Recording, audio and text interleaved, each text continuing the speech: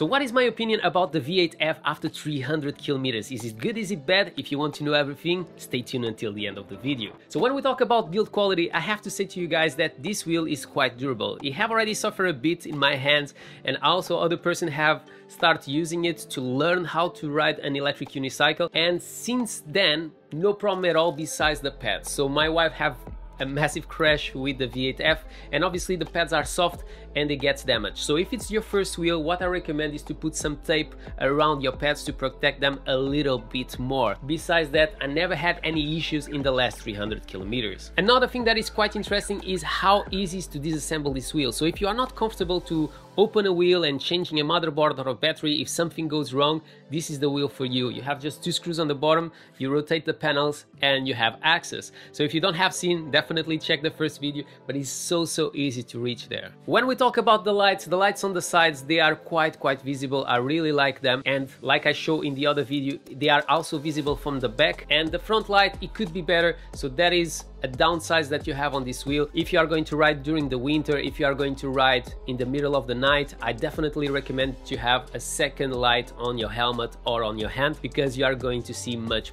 better. Obviously it's also a small wheel, so it's normal that you don't have a very powerful light on the front. So when we talk about the pedals, I have to say to you guys that this is my favorite pedals until today. They are quite big, they are very good to open and close, and like you can see, after 300 kilometers it continues like new. The paint is difficult to come off, and underneath your grip tape you have like rubber material that makes it softer underneath your feet, so definitely a plus that you have on this one. When we talk about the app, I have to say to you guys that is my favorite app until today. Before that was the one of Segway, but this one works even better. First of all, you have a diagnose profile, so you can see if something is wrong. It's going to do a diagnose of your wheel and saying, oh, your motherboard is gone, so you need to replace it. So definitely cool, so you can automatically see what is the problem from. Another thing that I really like is the two modes that you have. So you have the comfort and the classic mode. The comfort, I have to say that I believe that is the best one to use your V8F. First of all, this wheel is not a fast wheel, don't get me wrong. You can go at 35 kilometers per hour, but if you are a speed freak like me, definitely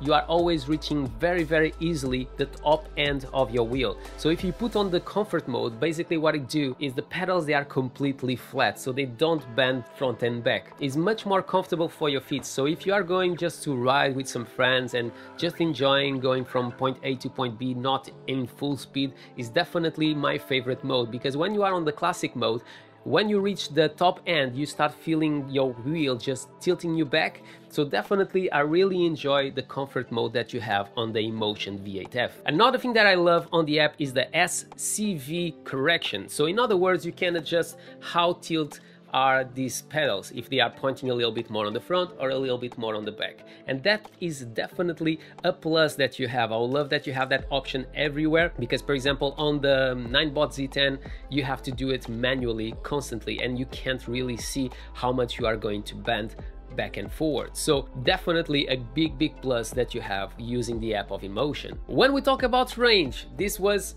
incredible what I could take out of this wheel with a so small battery. So definitely, if you want to know a little bit more about the range and my first impressions in that time, definitely check the video.